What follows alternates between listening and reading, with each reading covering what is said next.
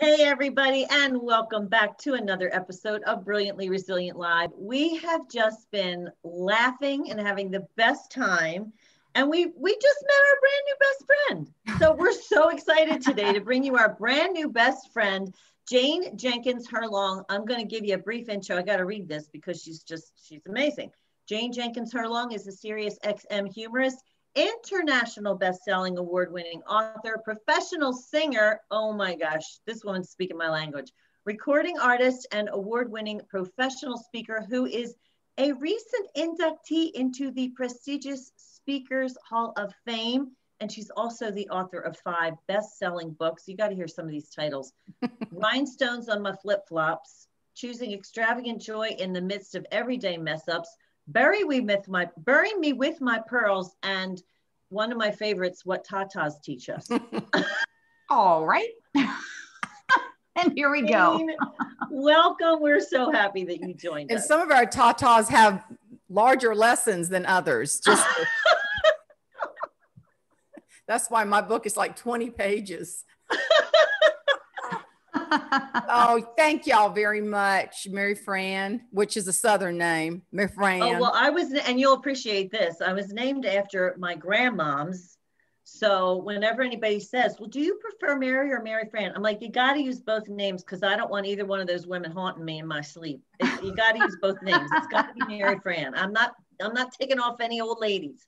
That's good. We don't want to mess with them anyway. No. We'll be getting honor even when you're not here. Christy, nice to meet you too, you beautiful thing, young thing. Gosh, do I even remember? I'm so glad we're talking to someone that has published more books than Mary Fran has.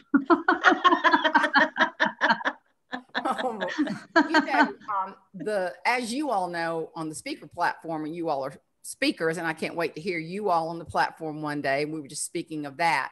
But if you have a speech, you got a book, So my good friend Larry Wingate, who lives out in Oklahoma, now in Arizona, said, write your book. So my very first book was called Bare Feet to High Heels. And it was my experience in the pageant world. And I made it to Miss America, and that's where the journey ended abruptly. But, and then the subtitle is, you don't have to be a beauty queen to be a beautiful person. And it's just a lot of Southern humor. So, that was just a little fun thing to do. And then it seems like I got serious about it. My sister had breast cancer and she survived it. And I wrote a book called What Tatas Teach Us, and it's using your anatomy in an analogy, and it's life lessons. And I really use that to raise money for breast cancer. I give a lot of those little books away. And then that led to Bury Me with My Pearls, which is dedicated to my mother. We were super, super close. And she passed away, and it just wasn't funny. And then all of a sudden I got my funny back, after you grieve. Yeah. And then, which led to this Rhinestones on My Flip-Flops, which was my big contract with Hachette. And this biblical women in their flip-flops and my Southern stories. And to be out in a year is Tyndall signed me for Sweet Tea Secrets from the Deep Fried South. Oh my gosh. And they want to call it Humorous and Heartfelt Stories. And I said, sweetheart, you read it first. And then she called me back. She said, yeah, sassy and somewhat sacred. I said, yeah, that's more like it. Sassy. I love that. Who's going to buy Humorous and Heartfelt? Yeah. Who wants to hear that? I need some sass. To me, the best humor has a little bit of a bite. It has to have a little bit of a bite. Otherwise, it veers into that kind of sentimentality stuff. I ain't got time for that.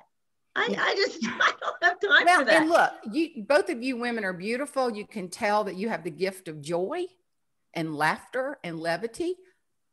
Why are we going to, I remember going to a little old Baptist church, and I'm not picking on the Baptist now, and Saluda, South Carolina, and standing in line with these women, had a box of Kleenex, and one of them handed me a wad. I said, for what?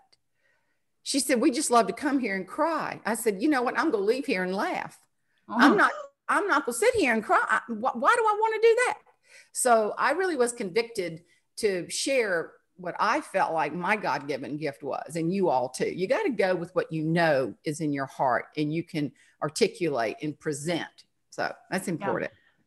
So let's go back to, we talk on this show, like we talk about this reset, rise, and reveal of your brilliance. And clearly your brilliance is sharing your wisdom mixed with humor so that people relate. And I do that as well, because I find if you can make people laugh, they remember what you're saying, So and true. they can get the message. But where did this come from? We talk about the reset, and that's usually the area of a sucker punch or a train wreck. And not everybody has a big sucker punch or a train wreck. But what in your background led you to kind of turn to humor? My mother was funny. She always would say to me, now find something funny in that. And she would always say that. In fact, my brother, bless his heart, I'm fixing to say when a Southerner says, I know when Southern people say bless his heart, there's a coda to that. There's something else. It's like we're already asking forgiveness in our very subliminal way. But he is a great guy with a really bad problem, and it was drugs. You all mentioned my brother's just struggled, and I hate it for him. I really do. We've tried and tried and tried, but you got to want it badly enough to get some help for it. But he's been married 5 or 6 times. So my mother always saw humor. She called me up and she said, have you met your brother's 6th wife? And I said, no. Do you know her name? I went, no. She said, oh, I do. I said, what, Mom? What's her name? Cleopatra. Cleopatra. She said, yeah, she has to be the queen of denial. And then Mama called me up and said, your brother's, every single one of his wives is a first initial is a day of the week. Maureen's Monday, Tuesday's Terry, Wednesday's Wendy, Thursday's Terry again. That was repeat. Friday's Francis, Saturday's Sharon, the breeder. We called her the breeder because she had the children, we think. But anyway, I loved all those women, and they all have a special place in my heart, and you have to make peace with it. And that was several years of being sucker punched. But Mama saw the comedy and the humor in it. And that kind of helped me, instead of saying, oh, poor little old me, you can, and I always say you can be bitter or you can be better, and you can knock that I out and put that E in there, because when you live with that word bitter and that big I, that's all about you. And you're going to be bitter, and nobody's going to want to be your friend. I mean, what horror not to have girlfriends, or people. So Mama was funny. She was funny. Oh, that's cool. I didn't have much growing up, but my dad could always find the funny. He still does. And the grandkids just like hover over him because he always has some wisecrack to come out that's hilarious. But what I realized, especially in talking with folks like you, is my dad really came from nothing and a horrible environment. So he took us one step up, which wasn't that far. However, it was far enough that we were safe. And I guess his perspective was, we had it great compared to how he grew up. So he was just joy, all the time. But he always had us finding the funny. And I know that that's where I get that genetically from him. And it's a great trait for when these sucker punches come, to be able to find the funny, or at least start smiling soon after that hit. I think when you have conclusion and you find a mess in your message, or make your pain somebody else's gain, it's like the blinders come off your eyes. It's almost like a godly thank you, Jesus moment, when you can start seeing something good that you can take and process and then externalize it. And you're so right, Kristen. That's real power right there. And it seems like the more underprivileged, my husband's a financial advisor, and he said it's so weird, the people he sees that have little or nothing and how grateful they are. And we even heard a speaker last year when we were in Arizona, and he's the happiness advantage. I wish Sean, I can't remember Sean's last name, but what a great book. And it's just like, pick up the phone and hear this with this big old corporate New York Life event I'm proud of Thomas as being one of the top producers. But here we are listening to this guy. And I mean, it's like, hey, call somebody and tell them thank you. It's like, it was so simple, but yet people don't do that. They don't practice gratitude. So that's part of it too, is being thankful. And when you can find your own humor and tickle your own funny bone, it's no disrespect meant to anything that happens. There are tragedies everywhere. We just had a terrible thing happen. Our good friends that are our church buddies and our children grew up with, the oldest son's son passed away from a neuroblastoma. We thought he'd licked it and it came back with a vengeance, and he was gone in 2 days. Wow. And I've been on the phone with his grandmother, and we've cried together, and we bear one another's burdens. But I said something funny to Deborah when I was talking to her, and she just cracked up, and it was so good to hear her laugh a little bit, and that, I believe that's God's hug of saying, you're going to be okay.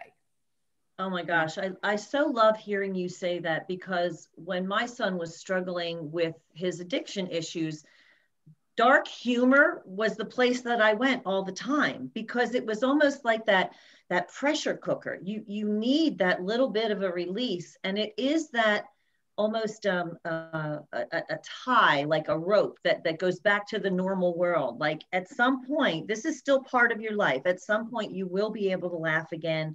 You will find joy. And even in this moment of sadness, there are still those bits and pieces, whether it's a memory, whether it's a whatever, that can make you laugh. And that really is the lifeline. So true. That's so well said. And only someone who's journeyed through that, Mary Fran, can really understand that. And only first thing I told Deborah, my daughter's married and lives next door. Thank goodness we have a peach farm, and she built a nice home, and we're happy to have her 1,000 yards from here. But I don't know what it's like to have grandchildren. I don't have a grandchild. And first thing I told Deborah, I'm not going to dare say I understand how you feel. What an insult. Yeah. No way. When my mother died and my sister died back to back within 5 months, don't tell me you know how I feel until you've had that experience. So I think we have to be sensitive to meet people's needs where they are. And I said, Deborah, I don't know what to say. I just want to cry is what I want to do. I want to cry, and I just want to hug y'all and just weep.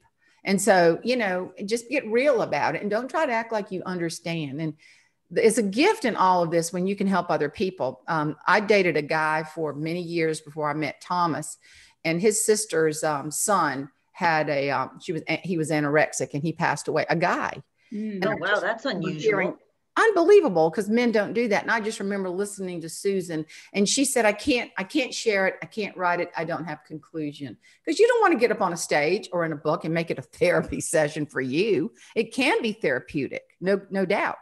But you don't want to make the whole audience sit there and not get anything out of it except a very sad experience, Yeah. So, I heard, I think it may have been Amy Porterfield, but I could be wrong, that said about, getting up on stage and sharing your message, share your scars, not your open wound.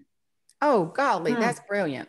Isn't that brilliant? Oh man, that's exactly it. And then I read a quote. I was listening we were down on the farm in Charleston, and I saw Andy Stanley had a quote, and it said, if you don't deal with the demons in your heart, they go into your soul and lift weights.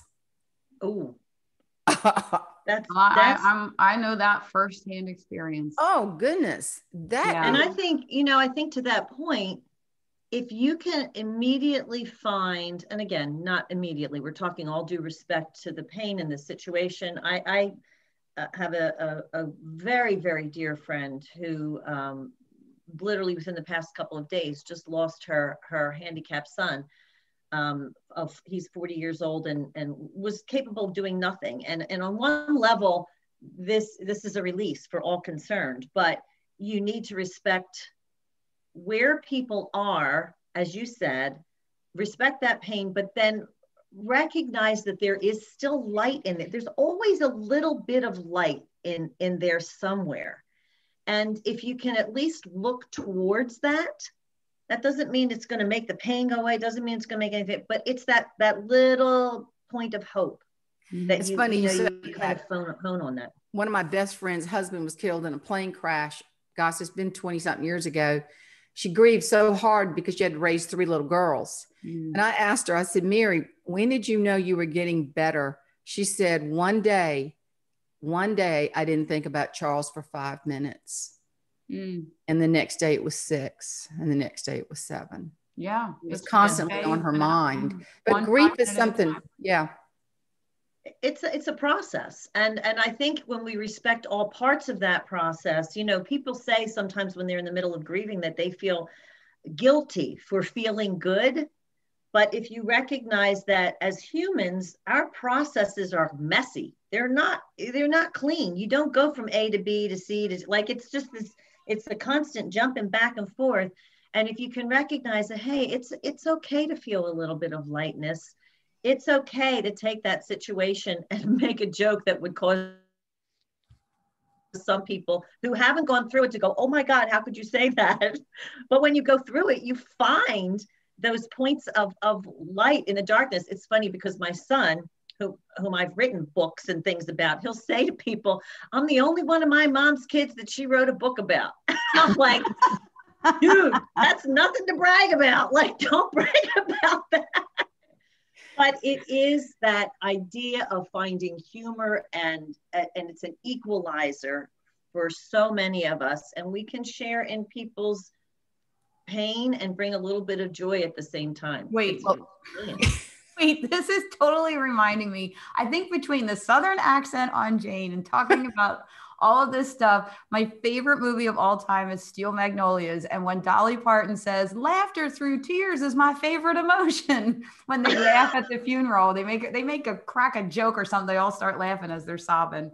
Oh goodness, I love her. There's a documentary of her on, I can't remember if it's Netflix, Disney Plus or something, but it's worth the watch. Is it really? I haven't even heard about this. Now I know what I'm doing this weekend. Yeah, it's they were going to put a statue up to her, and she said, "Don't do it." She said, "I think that statue. They'd have to do some balancing with that statue."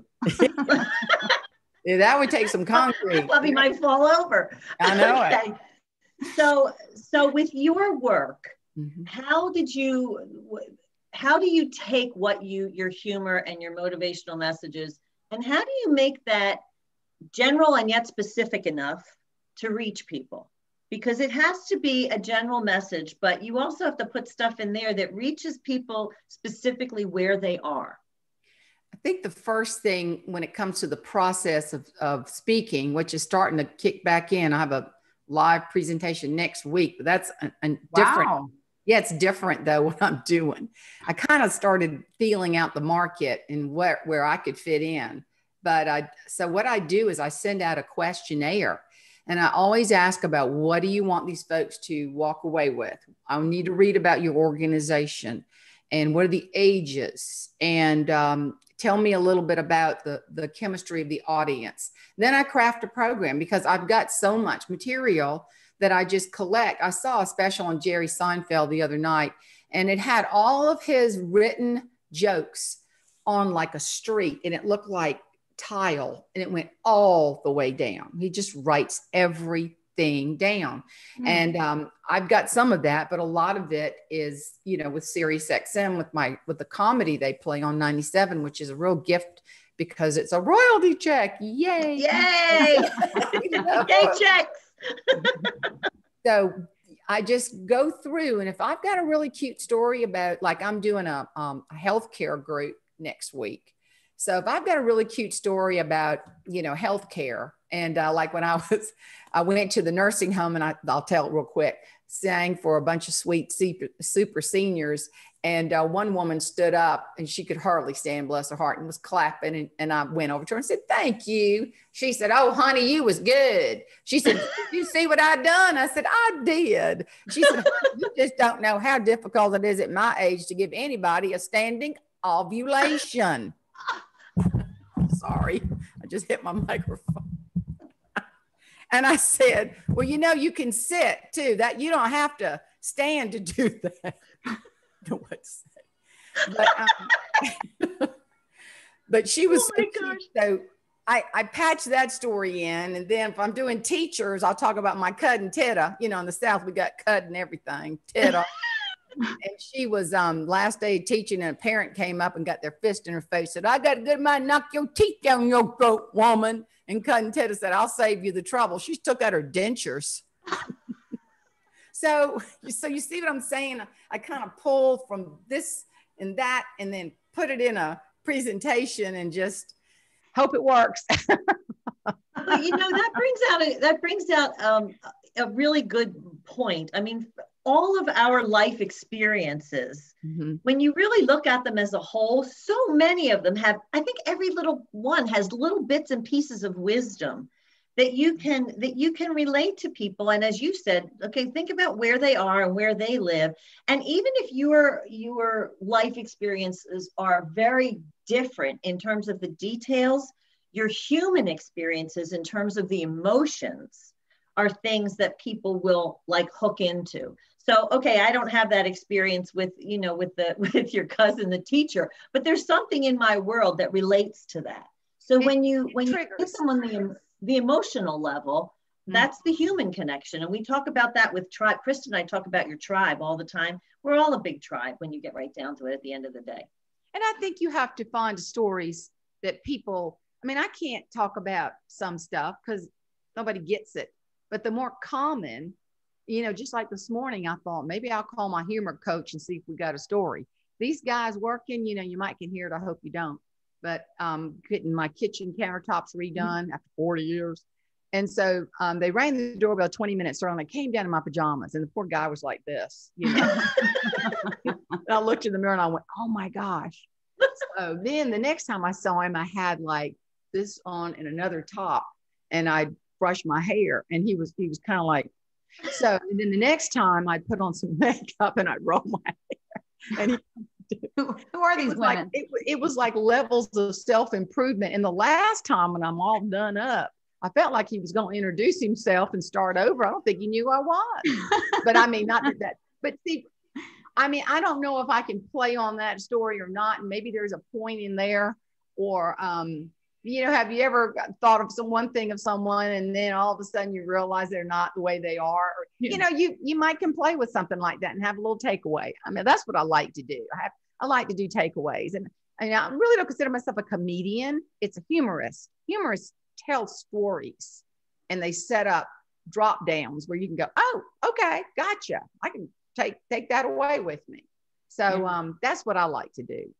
I think stories are the number one human connector that people really relate to stories. I end up when I'm out doing a lot of speaking about my blind sons and my sighted daughter, there's certain stories that resonate very well and makes the connection from sighted families to families with blind kids and all that. But then I'm like, my son was home from college and he did this thing with my daughter. And I was like, thank God you just did something funny because I really need new stories for my keynote speeches. But he did. Wait, I got to tell you real fast. This is how my house is. And this is how it relates to, I have sibling rivalry in my home with blind and sighted kids. My son came home from college and he had finally gained the freshman 15 in junior year, plus a little COVID 15, which he needed to gain, right? So my daughter, who's 16, says to him, oh, Michael, getting a little belly there, aren't you? And he goes, oh, Carissa. And he touches her face, like, stop it. And he goes, and she had zits on her forehead. And he goes, oh, Carissa, how nice you have braille on your forehead.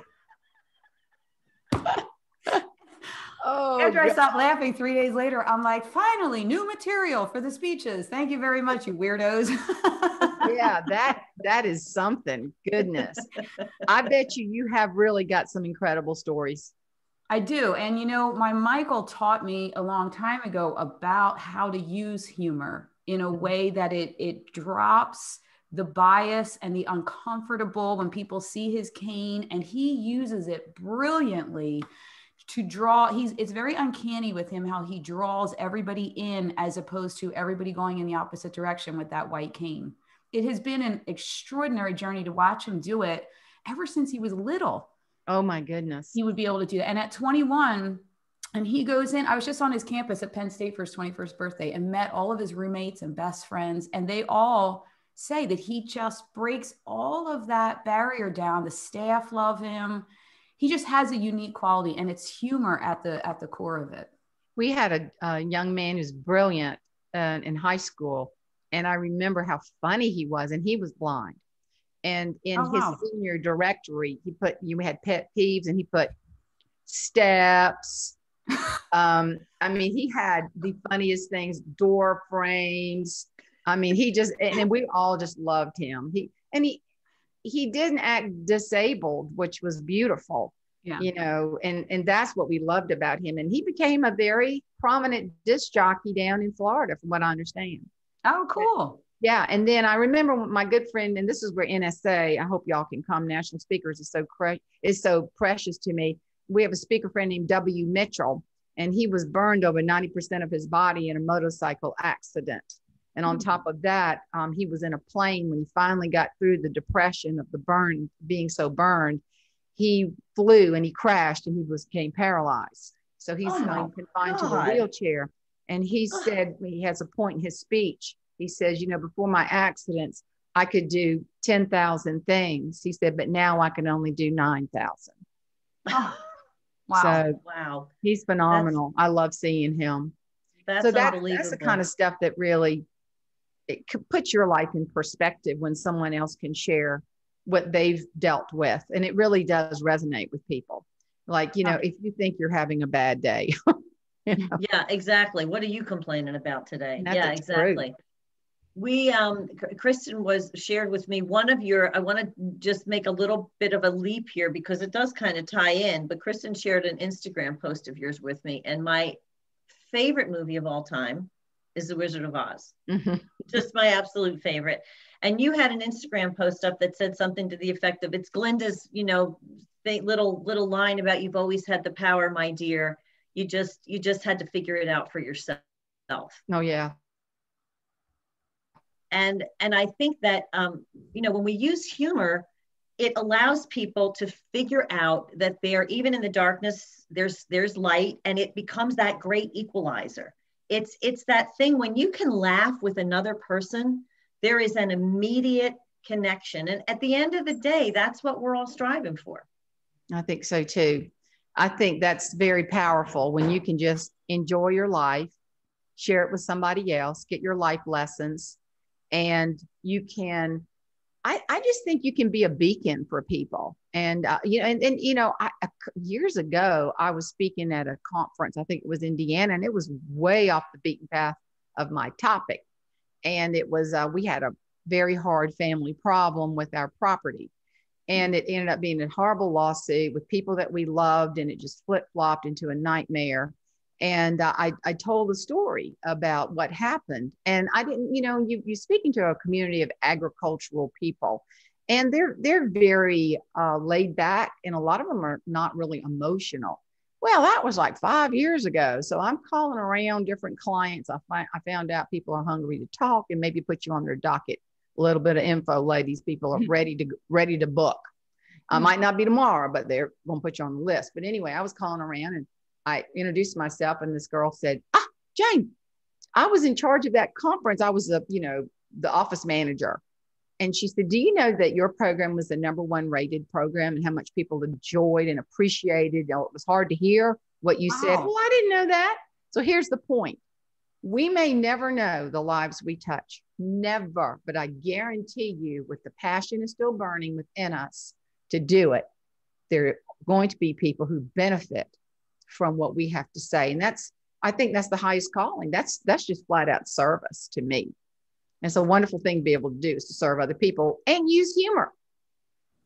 Absolutely. That's the space that Kristen and I always tell people to go to when they're trying to figure out what their brilliance is, what their gift is. Find a way to be of service. And, you know, I think between the three of us, we've all realized that we can share our lessons through humor, but just that idea of serving someone else because your heart's in it. You know, as much as our brains are this wonderful gift, sometimes they get in the way. And I think when you serve with your heart, that's when you can figure out how to fit in that brilliance, or find what that brilliance actually is. And I think also no gift is too small. I mean, we live in the country in a little rural section of South Carolina, and I can look out of this window and see our little church fellowship hall, which was a Grange building. If you watch Little House on the Prairie, you know, they had the Grange Society and all that. Well, my Aunt Naomi Herlong, I can see her house. She's since passed away. She could make a caramel cake like nobody's business. And she'd never even use a beater. She had to feel the consistency with her hand and the icing. She knew when it was ready. Wow. So we entered all these little contests. These folks around here before I was thought of, and they kept trying to win this, trying to win that. And little did she know that that contribution of that amazing caramel cake would be a prize-winning cake, which led to more points, which led to that building. Wow. The Grange building, which became our church Wow. fellowship hall. So no gift is small. And a lot of people don't get that. They don't get it. No gift should be ungiven or too small. That's the way I look at it. I love That's that. amazing. Mhm. It just speaks to so many of the things and those pieces of, we talk about not being married to outcomes. You don't start something, and then if you don't get to that exact place, think of it as a failure. No. Because you don't know. And you're to your point, you don't know how, whatever, if you put something out there with your whole heart and your passion and your belief and your authenticity, you just have to put it out there and then see where it goes. Just let it go. And you might not see where it goes, like you Well, said. did you all think you'd be writing books? No. Oh my God, Jane, I always joke that when I did my first book 2 years ago, there are still English teachers in my hometown that need oxygen over the fact that Kristen sat down and wrote it and didn't just get out of it by doing a speech. I was always like, can we just talk instead of doing a term paper? Let me tell you everything I know. And then I finally wrote stuff down. But no, I got an F in college in writing. Did you really? Oh yeah. And the professor was lovely. He photocopied my horrible work and let everybody see it. I was sitting right there. Well, now see, you were being of service. Well, years later, I was booked to speak at my college. There he was. And I gave him my book. I said, thank you. Here you go. It wasn't ugly. It's a challenge. Why not? Oh my gosh. But you don't let people define you, and you don't stop trying, and you don't try stopping. And the best English word, 4-letter word in the English language, is next. Because when my journey started, I just learned how to sing, and I was in churches doing my little thing. And then people would say, oh, that was what you said. I said, what I said. So that led to less singing, more speaking. And then that led to, that was funny. I said, that was funny. And then that led, do you have that written down? Do I have it? What? So then that led to, you should try putting stuff on SiriusXM. You kidding? Jerry Seinfeld's on that, and all these fabulous people, and Chandra Pierce. I think, me, there you go. And then you should try to get a good book deal. Me? So I'm just brave enough to look at no and say, bring it on. Let's just see what we can do with this little word. Oh, I love that. I love the best word is next. Oh yeah. That's a whole mindset shift in terms of something doesn't work out. Okay, next. Yeah. And don't stop. Stop would be the worst 4-letter word. Stop. Yeah. But next is, well, you're not the right person that I'm looking for. And I don't want to take up your time. And I don't want to invade your busy day. If you're not interested, I'm good to go. And I'll make notes. Don't contact this person. They were honest. I appreciated it. Don't waste my time. I don't want to waste your time. Let's move on. It's funny, when I was first in my divorce journey, started 4 years ago, when I guess about 3 years ago, I was ready to start dating again in my late 40s. Thank you very much. And I was talking. And you only look 20. Great day. It's don't feed her ego, please. You saw the lighting. But at any rate, I was talking with another speaker at this big rare disease conference that we were both speaking at. We were waiting for the train to come home, and he had been through divorce and was dating again and was actually engaged. And I'm like, oh my God, how did you even go about this? And he goes, Kristen, you gotta get out there. You gotta fail early and fail often. That was his approach that he gave me. And I was like, oh, but it's that same thing of, okay, this one didn't work. Next. And we'll work through all of, the baggage I was bringing in, all of that. And I saw him years later and I thanked him, because it is great advice to go into stuff like that. Not be married to the outcomes, fail early, fail often. And next, what's coming now? That's the kind of people I hang out with. All my good speaker buddies, and that are honest enough and not trying to impress you with this and that. They'll tell you, oh, that was an epic fail. We'll laugh about it, It's just, and everybody has them. Everybody's got that experience. Again, that's that great equalizer. But the idea that that you just put out there, we try to tell people all the time, you can't be married to your plan, because how many times does that ever work? Oh, goodness. You know, so you go out there and you put something out there and you are open to whatever the evolution is. And look in your life with what you said, where all those things led. Well, and then with this pandemic, I think we're all so tired of it. But I did get a shot last week. I was so happy. I'm not old enough, but I just got in line. And I said, y'all got any leftovers? And they said, yeah. I said, bring it on right here. I got my shot.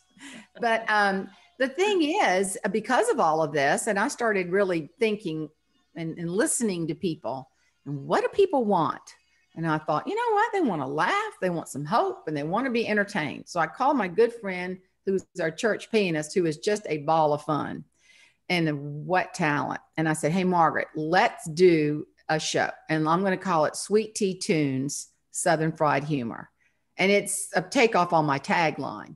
Mm-hmm. So I just called my good friend at the Methodist church about 20 miles from here and said, hey, we were in college together. I said, hey, Beverly, I know you do the senior crowd. We need some practice. And she said, say no more. When do you want to come? So then that led to another friend of mine calling me, who was head of all the technical colleges. And I'm on a technical college board here. And I said, he said, we want you to come do your thing. I said, let me pitch something to you. And he went, yes, yes, yes, yes, yes. So next week we're doing our musical review. And oh my gosh, really fun. But you see, I'm not even, and then I got I'm not even advertising. And I'm going, oh my gosh. I told Margaret, I said, Margaret, I hope your husband's on board, because this thing could fly super high. We just don't know where it could lead. I haven't even advertised it. And I've got 3 bookings. Wow. Oh my gosh. Just because people want comedy, hope, humor, music. And if you hit on the older crowd now, a lot of them have been inoculated and they're ready to roll. They're ready to have somebody come in and laugh with them. So I just saw what I felt like the market was doing. Yeah. We'll see where it goes. Oh, that's cool. That's how we approach this thing too. When as soon as the world shut down and we were like, we know how to go online and do virtual presentations. We have a good banter between us. Well, let's still try to do our show, but let's do it online. And quite frankly, nobody cared about the lighting, about my hair. My hair went berserk. I couldn't get into a salon for like 4 months. So I was in like Phillies hats, Eagles hats. People were chiming in, you haven't worn that hat in a while. Like they didn't care if it was perfect or not. Oh, because it was real. Talking. Yeah. And we were being of service. And honestly, we always say we started the show to help everybody else. It was to help me. I was losing my mind. I was losing my mind with 3 kids and trying to figure it all out, and COVID and crazy ex-husband, and had everything like a crazy storm. But then we started meeting all these different guests, giving strategies and their own stories. And it has just evolved into something phenomenal. Well, I love y'all's podcast, and I went on and read up what I felt like would be a good match. I was so impressed with what you all were offering folks. And I said, that's what I want to do. And I started my own podcast, but I just didn't feel like it after a while. I thought, I'm not disciplined enough. I want to go to lunch. My 80-year-old best friend just got married. You talk about something interesting. Good grief. That's actually a very good point, though. Don't feel like you have to be doing what everybody else is doing. Oh, yeah. It might not be your thing. Like, if it's not your thing, don't do it. That's what we talk about. If it's not your brilliance, don't do it. Yeah, you're wasting your time trying to make something your brilliance, with it. Even stuff around here, I'm very unorganized. And, but when I get organized, I get mixed up. Like, where did I put that? I know. So, I mean, that's not my gift, and I don't care, and so to me, why am I wasting my time trying to be something I'm not? I think you should work on your strengths rather than your weaknesses many times, because it gobbles up your weakness. Yeah. Because it'd be torture for me to go, oh, I got to straighten out these drawers, and I'm thinking, nah, I'll figure it out another time. But yeah, I just think when you try to be something you aren't, you're going to fail. It's not going to be a good thing. Well, and that's the best part of this dynamic duo is Mary Fran is very much like, no, I don't do that. No, because I said when we first started, I'm like, okay, I think that we should have wear the same color and have a certain color. And I go through this whole thing, and she goes right up in the camera of her Zoom and she goes, no, I don't do that. No, I'm not going to go to the mall with you and walk around wearing the same outfit and end up at Claire's. No. We're going to get the same. We're going to get our ears pierced up here. So I talked her into the banners behind us. I'm like, can we okay, now that's a good one. That's good. Okay, fine. And I know what works and what don't. I don't do it. No, you get that age where you. Yeah, exactly. That's exactly what it is, Jane. Yeah, I'm like, it's age. No. You go. No. She's like way younger than me, and I'm like, no, I'm not doing that. Yeah, I'm with you. She just goes, what? Come on. No, next, Jane, next. I know me. It will be a big flop. I know me. And I've learned, and now I say, instead of saying, Mary Fran, you've got to get on Twitter, I just got her password so I can go on her Twitter. Like, I ain't going on the tweeter. That's what she said to me. I ain't going on the tweeter. Yeah, I'm not doing it. That's one of my to-dos today is I let go all my people when COVID hit because I had automatic drafts and I'm going, tighten this belt. And I'm looking at all these different people and I mean, I'm going to be super picky. They probably going to hate me. But I mean, the whole time I'm thinking, you know, when the whole thing started, I'm thinking, why are we on social media? There's nothing. I mean, unless you have real interesting, I've just learned so much. That's another reason for you all. I'm just going to, you know, if you can get involved with the speaking world, like there is so much information. I mean, just last week, I learned how to send a 9-word email that works. A 9-word email. Wow. I mean, God. Nuances of just, you know, go to this website, what people want or what people are searching for. And then you can see topics for your blogs, your podcast, you know, it's all free. I'm going, what? So, you know, the resources you can be working on stuff while you're not actively on the platform. Because when you travel, it's a lot. You've got to get your ducks in a row when you have children, Kristen. That's really hard. Yeah. And then you got to set that up and then, you know, get your flight, get your this, get your that, get your material shipped out if you have stuff to sell. I mean, it really is consuming. It's not, people think, oh, you make what and speak for how long? And I'm thinking, yeah, you have no idea what goes in behind that. Yeah, it's a lot of work, a lot of reading, a lot of crafting, and a lot of packing and shipping and communication with the sound people. I mean, if you want to do a good job, you do a good job. So people can, and then my greatest, you know, testimonials, easy to work with, extremely professional. Yay, I'll take that. Yes, yes. And my oldest son is a sound guy. So when I am out at events, I go right to the sound guys and give them every ounce of gratitude because I know, no kidding, they make all the difference in presentations. A lot they'll of make or break you. Yeah, and I know the effort that they put in, the good ones. That and I'm so appreciative of it now, seeing it on the back end from Michael. Yeah, well, and then I just went ahead and I've got 3 sound systems and they're good sound. They're Bose. So I you know, I'll take that with me next week and they'll have a complete sound system. It's almost like a dinner theater, but I still don't trust it. I mean, Jimmy told me, the client. So that I do that too. I fly with equipment sometimes, not the big heavy stuff, but I want it to be excellent, you know, so I'm going to make it excellent. Yeah. That's amazing. Jane, this has been such a great conversation. And I think just what we needed it. I needed it. I needed a little bit of light and laughter in my life. There's been a lot of stuff. Everybody's got a lot of stuff going on. So when you can meet somebody like you who just brings the light, it's such a gift. So thank you for that. And tell everybody where we can find you because we all need some of Jane Jenkins Herlong in our lives. Mary Fran, thank you. So my website is janeherlong.com, HERLONG.com. If anyone would like to get something, I'd like to give away a gift, and it's my comedy and my humor and a couple of downloads, they can go to janeherlong.com/gift, GIFT, singular. Or if you want contact info, Jane Jenkins Herlong /contact. And if you fill that in and send it to me, I'll put you on my mailing list for I'm going to put y'all on my newsletter mailing list. Yes, please do. Absolutely. My new thing this week is talking about my ADHD son who's 32 and still in college. Did you hear me say that, everybody?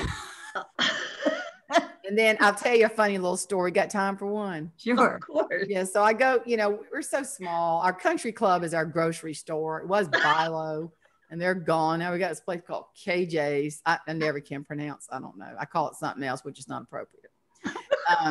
Because it has jelly at the end. I should not do that. That is so wrong. I call it that. So I call that forever. So sorry. That was inappropriate.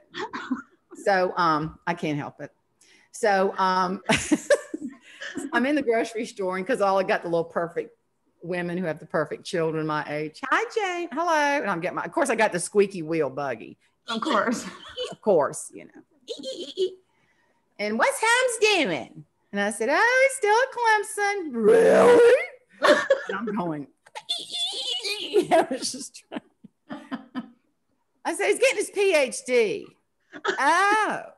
Well, I didn't tell him it stood for Pizza Hut delivery. I mean, why not? They don't need to know. No. Oh, My mom always said, all sick, don't tell doctor. Nobody has to know everything. So. Well, thank you for making us laugh. What a gift you have been today. And everybody, I always turn it over at the end of the show to Kristen, because she tells everybody where to find stuff, because I can't keep all that in my head. So go. Well, y'all have a great thing going. Y'all have a great thing going. Thank y'all for doing this.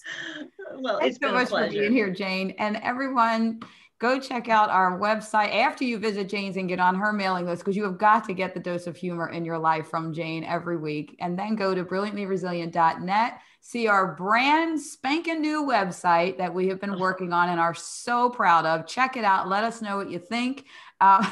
Check out all the fun. Wait till you see the new header. It is the best picture of us. We are So just funny. We are just using our brilliance all over there.